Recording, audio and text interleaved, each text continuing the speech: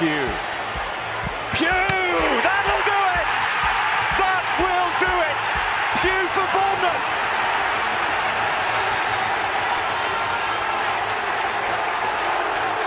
The roof of the Gold Sands is raised! Everyone here knows what that could mean to this football.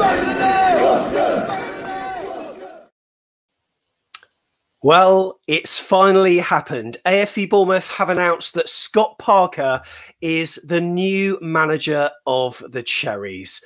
The last permanent manager we had, as far as we knew, was Jason Tindall. And then it was 15 games or so for Jonathan Woodgate to try to impress. Ultimately, we fell short. But Scott Parker is a man that the club have had designs on for a long time.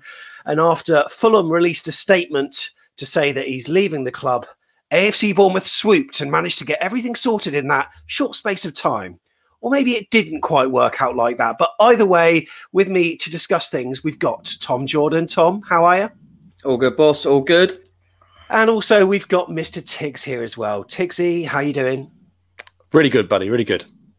So firstly, I think it's probably a good place to start by looking at what Fulham put on their website. Really interesting press release saying that Fulham can confirm that Scott Parker has left the club by mutual consent. Talking about what he did, he took over in caretaker charge and then went on to talk about their defeat of Brentford in the Championship playoff final, but then the relegation of the subsequent campaign. Here's where we need to look closely. Matt Wells, the first team coach, Rob Burch, the goalkeeping coach, Alastair Harris, the head of sports science, Jonathan Hill, the first team match analyst, and Charlie Moore, the lead physical performance coach, have also left the club. Hello, boys. Fulham chairman Shahid Khan said, through promotion and relegation alike, Scott has always enjoyed my support as our head coach. This is where the catty remarks start to begin. Scott's departure does nothing to shake my confidence, however. We'll hire a new head coach who is capable of achieving our goal of promotion and will be committed to Fulham and its supporters, and we will field a squad that will respond, compete and win. Onward. Very, very interesting. And then shortly after that came out, Chris Temple then broke the news to say that Stephen Purches, Simon Weatherstone and Neil Moss, who of course have got roles in those aforementioned roles of their equivalents at Craven Cottage, have all left the club, along with long-serving physio Steve Hard. And Steve Hard, infamous last season for Jordan Clark's comment on commentary when they were going to bring Steve Hard on. But look, Scott Parker is here, boys. We all knew it was on the cards. Tiggs, initial reaction, mate? Initial reaction. I suppose it's really a case of just feeling a little bit relieved that we've got to a point where it's finally been said that we're moving forward with it, because it's been rumbling on for such a long time. Sadness for those people who are leaving, but also a little bit excited, because I think this is the first time we as a club have ever made that statement. This is the start of something completely different to what we've been used to. Yeah, it completely is. And look, Tom, people have seen our video where we talk about the top 15 reasons or 15 reasons why he would be a good fit for AFC Bournemouth. Of course, there are people that are still not convinced, but when you look at it, he does have the experience of getting a championship side promoted to the Premier League. Yes, in the Premier League, Fulham fans became a little bit resistant of his style, but we're not in the Premier League. We're in the Championship, and we need a manager to get us into the Premier League. So he could be a good fit for us. Yeah, definitely. And I think I like the fact that he's a young English manager, seems to come across quite well. Like you say, he's been there and done it in the Championship, so he's got that experience. I think it's easy to listen to kind of other supporters. Sometimes managers and players as well just fit certain clubs, don't they? I mean, Jonathan Woodgate didn't do very well at Borough under different circumstances. He's left very head held high here. We're all happy with the work he did. And Eddie Howe didn't really, Burnley fans didn't even think much of Eddie Howe. So we don't need to say what he done here. And it's been similar with players over the years, hasn't it? Simon Francis is one that comes off me straight away. So not going to read too much into that. But same with what Tig said, just relief really, because the more, it feels like we've had Scott Parker as manager for ages. It feels like, well, he's always, because we haven't really been linked with anyone else, but you always that thing in the back of your head, like, imagine if this fell through and something happened, you know what I mean? So just great that he's got him in now, and hopefully it'll just be really exciting now to see who he brings in and who he keeps, and what players he wants to build the team around. So it's exciting now. We just got to back him, like we did with Jason at the start, and then Woody, and just hopefully this time it will end in a bit more successful season. But yeah, I'm looking forward to it now. But as Tig said as well, shame to see some of the old guard go in terms of the staff, but it had to happen at some point. But yeah, always hard to lose such great standing staff members, but we've still got plenty around. So yeah, looking forward to the season. I'm sure everyone watching is going to be wanting to join in, and you can do so. We're doing a special free-for-all after England thump Germany, or it goes to extra time and pens, but we're going to be on at 7:30. So if you want to join us after the football, after England v Germany, then certainly you can do so. It's going to be a free-for-all where you can have your say. And look, we're going to try to keep it positive. And Tiggs, as I said on a video the other day, certain managers fit certain teams. And whilst the Cottagers fans at the moment are maybe not so happy with his style, and there was a quote on a forum that I've mentioned before, 85% of Fulham fans would be happy to drive him to the Vitality Stadium.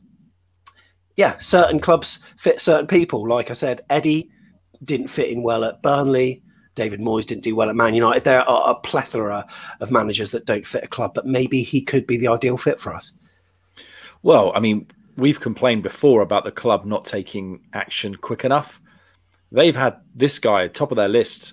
Well, we're pretty sure, pretty much lined up to replace Eddie if Eddie ever left. That's what it feels like to me.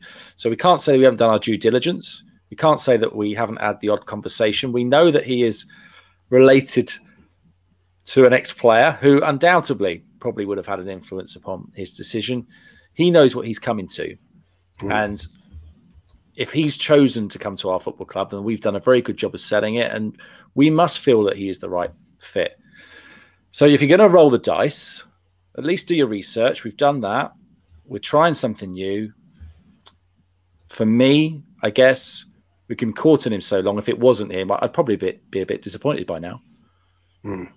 Yeah, absolutely. And so obviously the other day we had the announcement, not from Fulham, but from Sky Sports, that Scott Parker was due to leave the club. And that was a respectful time window, I think, for AFC Bournemouth to swoop in. We all know that things have been happening behind the scenes, negotiations, the people that have come with him. For the full story, of course, check out AFC Bournemouth on Twitter and go to the afcb.co.uk UK website, because, yeah, it's big changes for us. And Tom, is there a danger of us returning to a club, an identity of which we don't really know anymore?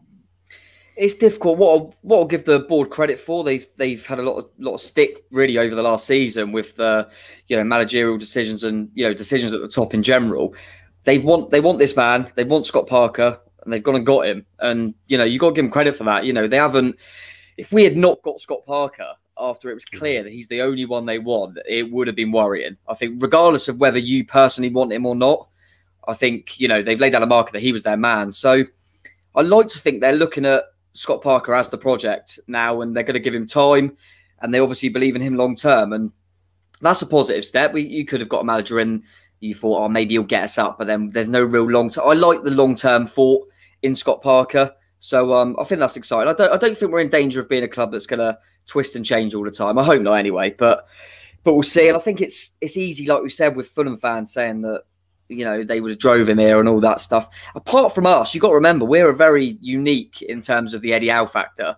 I think apart from us, how many teams get relegated from the Premier League and love their manager and want to keep him? It's very rare. And normally, if you get relegated, you want a new manager. That's just normally the way it goes. So I'm not going to read too much into that. He's going to have a completely different squad. And yeah, like I say, I'm just really intrigued to see kind of his methods and what he does with the club, and be interested to see with like signings and things like that, how long term he's thinking. Or is he thinking, and we'll be interested to see with certain statements and stuff when we hear more from Scott, if he's really just thinking about, right, let's get back to the Premier League and go from there. Or if he's thinking, if we don't go up at the first attempt, I'm building something and we'll be there or thereabouts the year after. It'd be interesting to see what kind of stuff said from now until the season starts, really. So, look, it's time to back him now, isn't it? And be positive, and let's hope for the best. The board have got the man they wanted, and they deserve credit for that. Yeah, and Tiggs, how many times have you seen people on Twitter, Facebook, etc., critical that, you know, Eddie Howe has just signed his friends? Stephen Purches was one of them. I'm going to be sincerely sad to see him go, but fans are going to no longer have that excuse now, are they? And look, if Scott Parker can induce this sort of counter-attacking brand of football, Steve Purches left us with a memory back in 2003 that was probably one of the best counter-attacking goals we've ever seen, eh? Yeah. Oh, wow. What a goal. I close my eyes and think about it every night. Beautiful. It is one of my favourites. It is. Yeah, I mean, you've got to surround yourself with people you trust. And that was something that Eddie really, really believed in. And clearly, Scott Parker believes in the same. I know Jeff made a comment, tongue-in-cheek, about being Eddie light, but there are a lot of similarities, I think, between the two in terms of their personality and hopefully their work ethic. So, yeah, it is sad to see those people leave. I know Steve Hard's been there for, I don't know, donkey's years now, hasn't he? Probably over 15 years. And I know he was really well appreciated and loved at the club, as Mossy as well. So, I mean, very best for them. I had a funny feeling that maybe when Eddie was looking to possibly move up north, that they might have been some of them on his wish list to take him with him. So hopefully, fingers crossed, a bit of work coming up for them. Yeah, absolutely hope so. And look, we've got to give some honourable mentions to the others as well. You know, Simon Weatherstone did a ridiculously good job, and you could see what he did in training with the behind the scenes videos as well. Neil Moss as well. Tom, it's sad to see these faces go, but you can see why Scott Parker would want his own team, because he needs the names around him that he knows and he works well with. Yeah, definitely. I think it's very similar to when we've lost a lot of the old guard from the playing staff. You know, Simon Francis, Andrew Sermon, Charlie Daniels. We've all had that recently. Mark Pugh, etc. And it is hard because I'm very sentimental and I'll just keep them all there forever. But yeah, listen, it'll be mad if Scott Parker joined a club and just went in on his own and thought, I don't want any of the people that I can trust and that, you know, I've benefited from and they've benefited from me in a working relationship as a manager before. So they're obviously, it's clearly nothing against the guys that have gone. It's just that Scott's got people in place that he wants to take them roles. And yeah, you've got to respect that. When Eddie, you know, as soon as Eddie went to Burnley, first thing he did was took Jason with him. You know, this happens a lot. It's just a bit alien for us, isn't it? More than most clubs. So I think we just got to get used to it a little bit. But yeah, listen, they're all, you know, Mossy and Purchase as well. You know, remember them as players. You know, it's both played in that game, like you mentioned earlier, against Lincoln. So yeah, great memories for them, and I hope they do well. And they both seem like they've, you know, let's say about Eddie's friends or whatever, them all them staff, they wouldn't have been at a club that have had 5 years in the Premier League if they weren't good at their jobs. Eddie Howe certainly wouldn't have had them if he didn't trust them with it. Yeah, absolutely agree with that. And look, Tiggs, we know that Steve Hard had his moment, and I don't think we can not play that because it was quality, wasn't it? Calling physio Steve Hard on.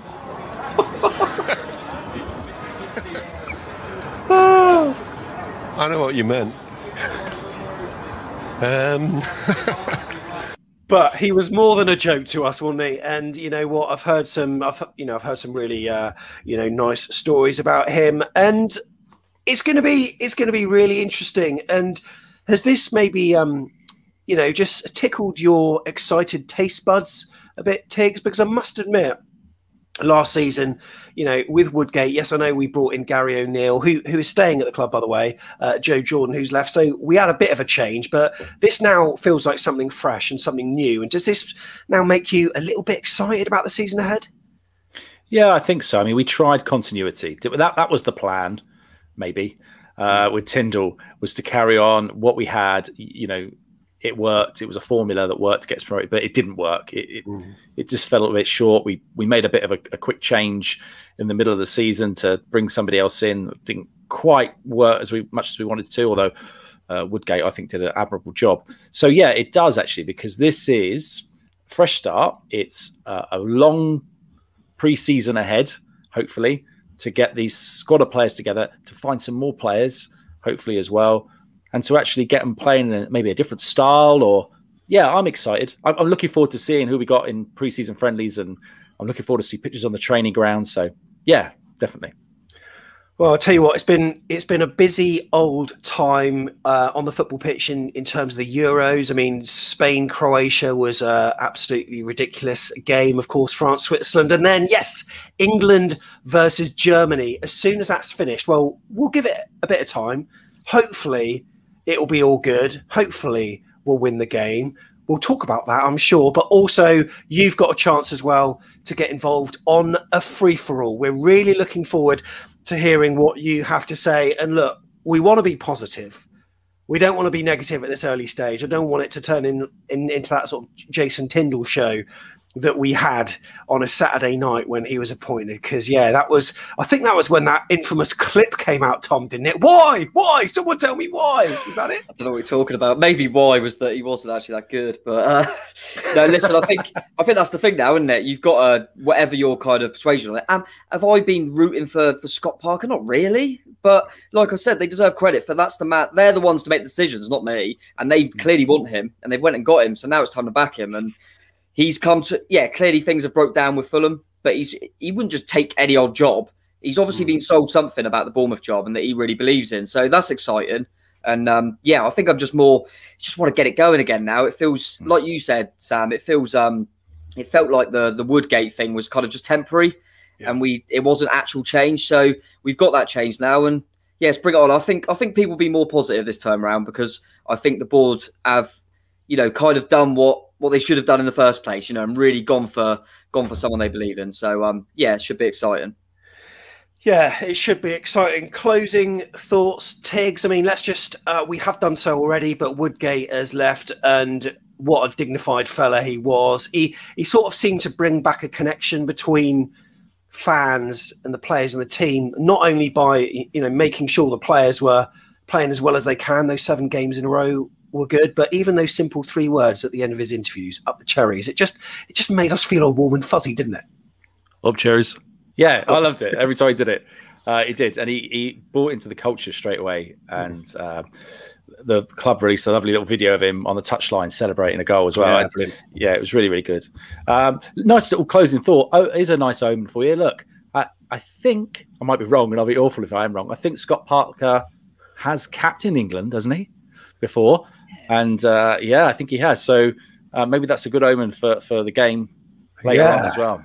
Wow, that certainly is a good omen. And remember, 7:30 is the time to get involved after England versus Germany for a free-for-all. And look, I'm going to go through the positive vibes. This is why we're happy. Okay, frequent signs of playing a free-flowing, counter-attacking brand of football. That's what Scott Parker does. Lengthy spells of possession. We're used to that. Excellent man management. He's going to be mindful of the harsh realities of the Premier League. He's going to want to do things differently with Bournemouth, right? And actually, get them promoted and keep them there. He gets influence on transfers, which is a good sign. He'll be driven to better the team that he's just left. That's a big, big point. Fulham's in their promotion season, they had the best passing accuracy of any side in the league, and also were tied for the most goals from open play. Parker, hard graft as a player. He's going to instill that work rate into Bournemouth players. Do you think they're going to be messing about? I certainly hope not. In an interview with the FA, Scott Parker insisted that creating a player-friendly environment was one of the most important things that a manager could do. Speaking of managers he's worked under, Roy Hodgson, Jose Mourinho, Sam Allardyce, a smorgasbord of managers there. So he's got a lot of experience and know-how there. Plus, his desired system of play is a 4-2-3-1. Therefore, the players that we do have left on our books, they're going to be used to it, right? And also, he does give trust to youth. Some Fulham fans say not enough, but certainly where he is competent is within the loan system. He presses high, plenty of turnovers. The team play as a unit, defensive high line. Therefore, a number of offsides will be given against the teams that we're playing. He plays from the back, and also he's picked up some great results. Remember Liverpool away last season? Yeah, they weren't on form, but to get a result there was absolutely huge for them. Tom, I'm buzzing about this now. Come on. God, just give us the trophy, why won't you? Give us the trophy.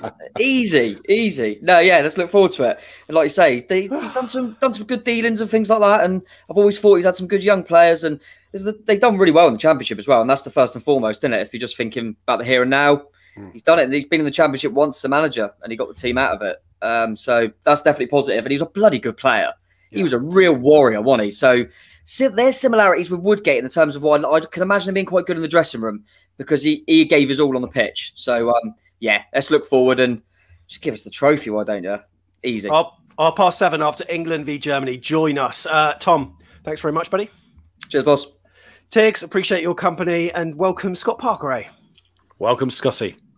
Welcome, Scotty. And we'll see you in the next one where you can get involved.